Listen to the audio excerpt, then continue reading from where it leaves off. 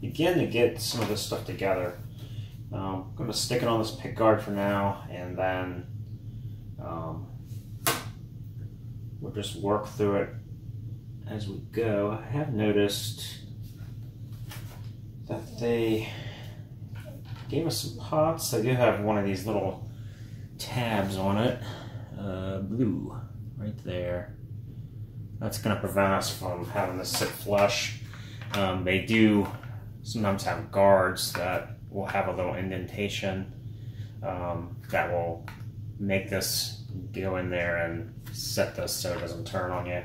But this doesn't have it, and the easiest bet is just to snip it off. That's what we're going to do. Just going to do a snip, and that went somewhere. So we'll go ahead and do that for all. And again, I'm not going to probably use these for the final build. Probably going to get slightly better ones, like I said. Not super expensive, but a little bit better. You know, full-size ones. And right now I'm just gonna do a little bit of filing just to smooth it over. Not really in frame with it, so I'll just hold it up. You can see, doesn't require much, just a little bit, just to smooth it so it doesn't nick you.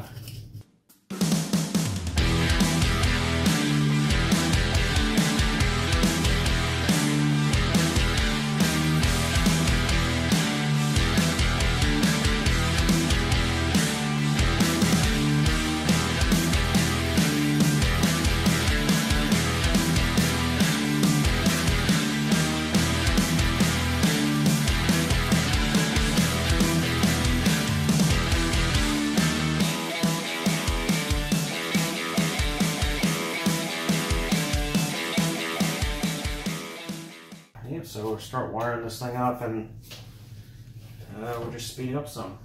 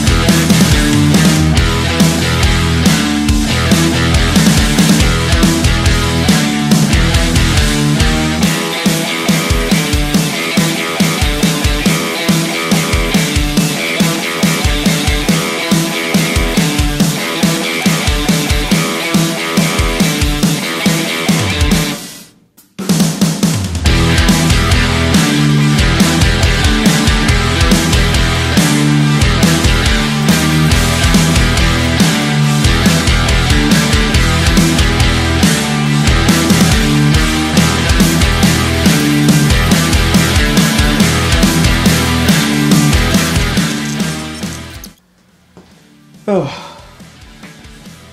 I just had to clean up the sideways shit from my dog, but no worries, because we got it all put together, and it was a lot of fun. Like I said, this is my first kit, and I had a good time just putting this together, just bare bones, and having a lot of fun playing it. Like I said, I'm happy with the fretwork. I mentioned that in my other video. I think right out of the box, I was expecting a lot of sharp fret ends. I definitely don't feel any fret sprout. Maybe some minor rough spots, but that's definitely something I can address really quickly. Shouldn't take me any time at all, and I'll get this really comfortable. Probably also when I do that, I'll probably round these fret ends, not the fret ends, but the fretboard ends slightly, just to get a little bit more worn in, comfortable playability. But yeah, I think there's only a couple issues I had with the kit overall. I touched upon this in the other video. was this neck pocket issue. A little extra space would cause this neck to shift, left and right. And it caused a string alignment issue when I was putting it together. I did remedy that in the video with bits of sandpaper. Just put about 3 strips in there, and it definitely was the perfect amount, and it's definitely not going anywhere now, and that was a good fix, an easy fix, something I had around.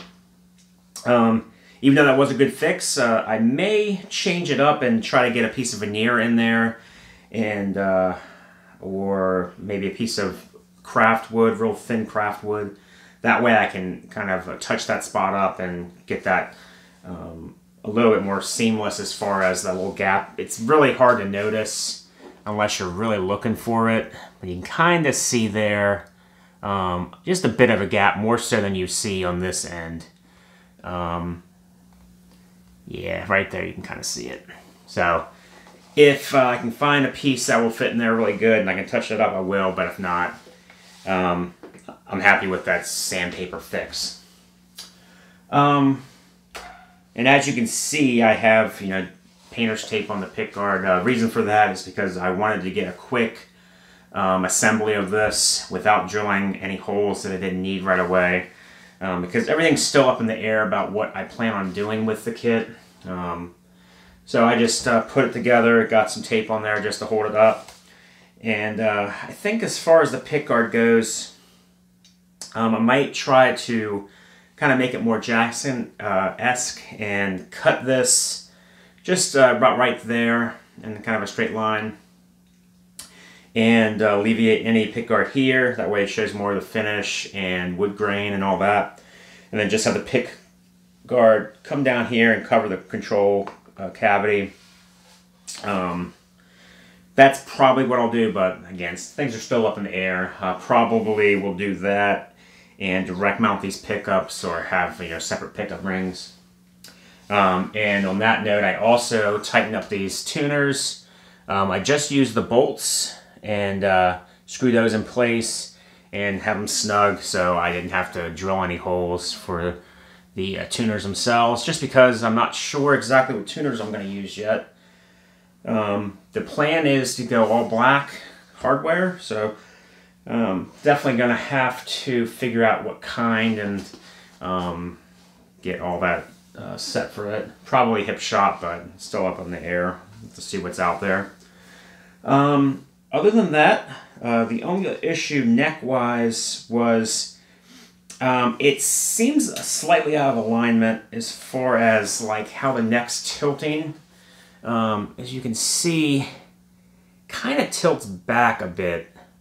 Not really, straight and level. And that seems to be causing issues with fret buzz on the higher frets. As you can hear, it was a lot worse until I did pull this bridge up quite a bit to help that buzz. So I got it, somewhat playable to where you're not really hearing it through the amp so much, maybe just a tiny bit. And with that, I also had to pull this bridge pickup all the way it would go to get it kind of in the tonal, aspect that I like. So I think putting a slight shim on the base of this neck pocket, it will bring that that tilt kind of here or even a little bit more, and that will give me a little bit more access to alleviate that fret buzz. It's either that or I might have some leveling issues. That was one thing I forgot to check when I pulled the kit out. I wanted to kind of see what that was looking like just so I can kind of see the road ahead, but I suspect I'll have to do a little bit of leveling anyway, just because it's an inexpensive kit guitar. But other than that, the only other issue I had was a slight electronics issue.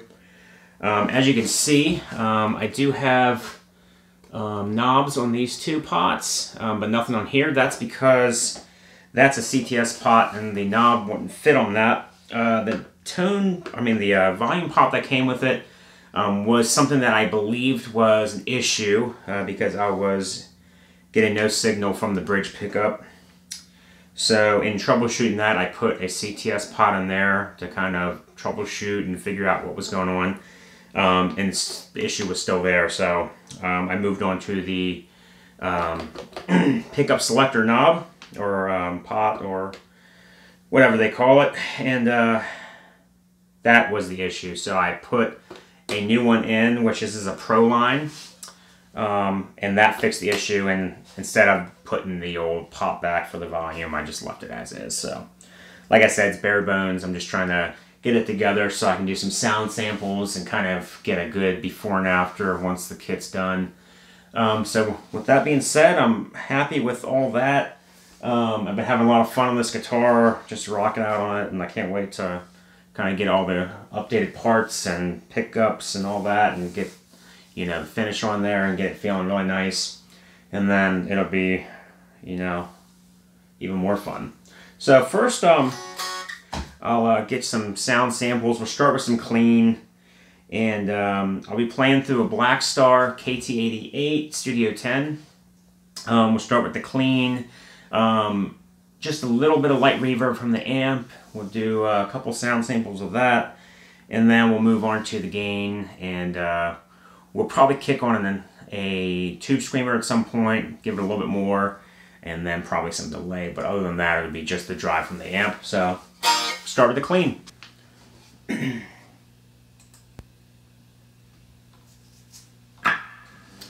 Alright, so I figured we'd start out with a little clean, and then we'll move on to some light overdrive, and then some heavy distortion thereafter.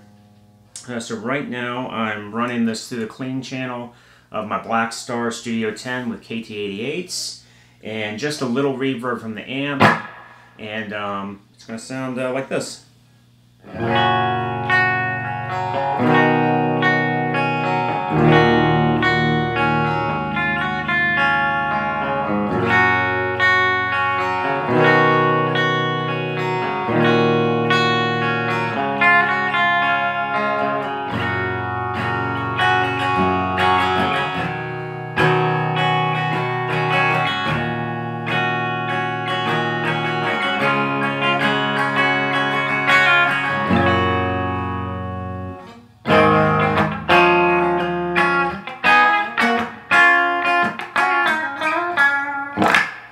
So that's the bridge pickup, so a little spiky. So we'll move on to the middle position.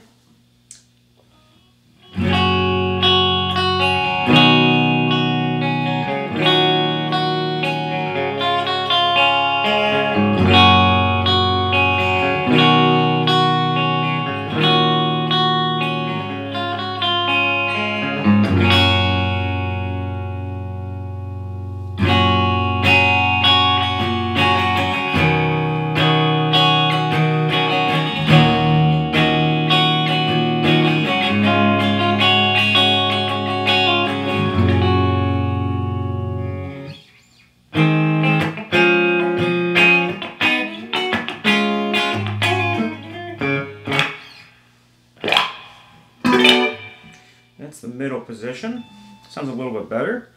And I did forget to mention I have my amp mic'd up with a clone of a Shure 57. Sounds pretty good, I think, for only 14 bucks. And here's the neck pickup.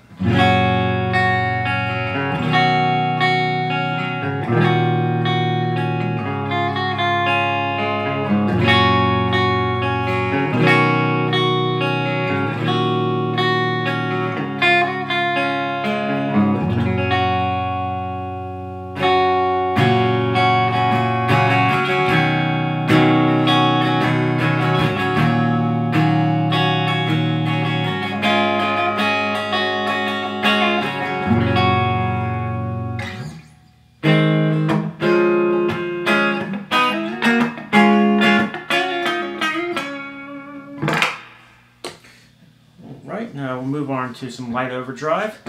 Same setup. I'll just use a little less reverb for the initial part on the amp, and then we'll move on to a little bit heavier gain after that. Alright, so we'll move on to a little lighter overdrive, and then I'll probably pump up the gain knob as we go. So right now we're looking at a gain about 9 o'clock, so just a light overdrive.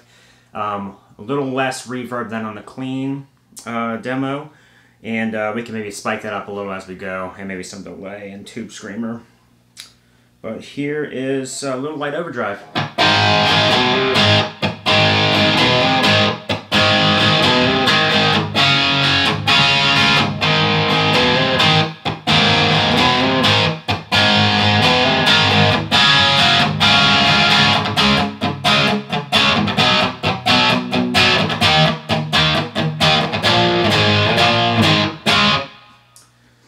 So we'll bump it up.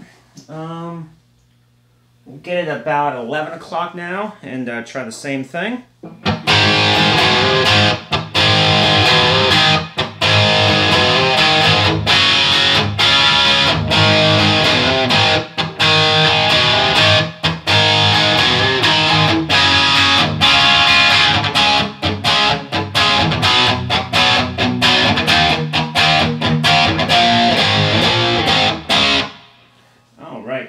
We'll move it up a little more. Let's go to about 1 o'clock. That's where I usually keep it. I might leave it around 1 and 2 as my main distortion, and then I'll bump it up with a tube screamer. But this is at 1 o'clock.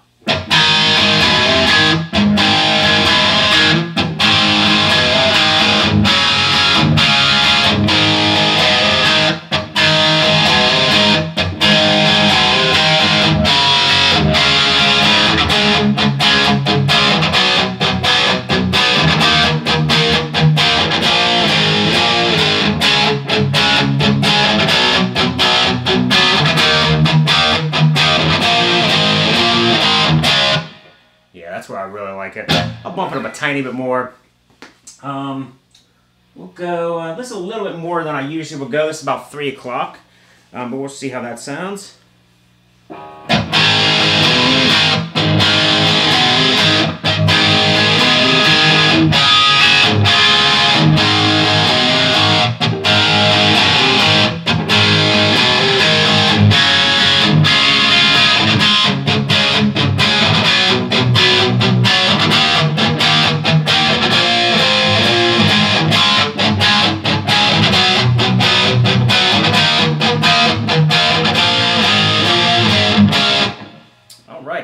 I might come in with a little heavier, driven with tube screamer. I'll probably leave the gain about 1 o'clock and then boost it with a tube screamer and then add some delay as we go. I'll reset everything and then get the tube screamer set up how I like, so we'll try that next.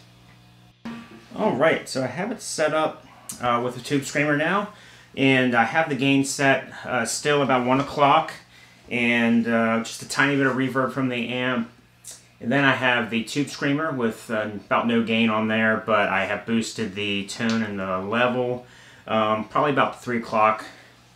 Yeah, about 3 o'clock, just to see how that sounds, and then we might kick on the reverb and delay a little higher, and then see how that sounds with maybe some lead. But here's a little bit of heavier tones, and I'd probably play a little bit more often with a guitar like this.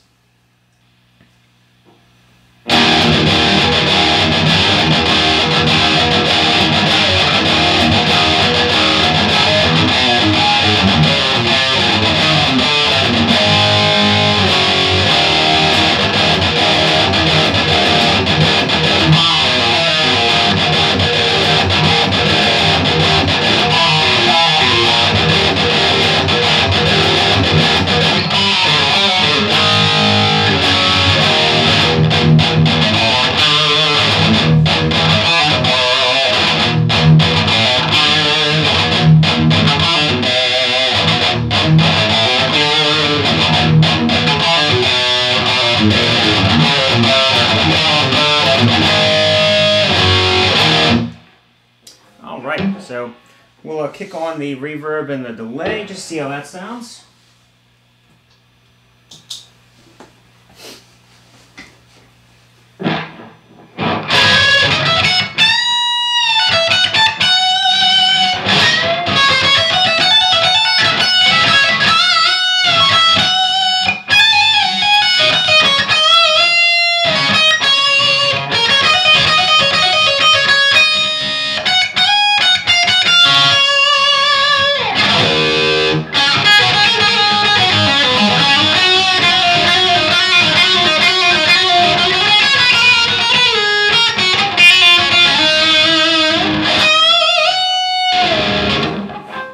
Not much of a lead player, but just to get an idea. That's how it would sound with a little bit of reverb and delay, boosted with a tube screamer. So that's the sounds before, and I'll probably will do more of a mixed song snippet for both of this, just to get an idea, and then we'll do it back to back. I just wanted to get kind of a rough sounds right out of the box, or I should say right put together. And so now, as we got that all straight, we can start with the sanding and get the build underway. Thanks, appreciate it.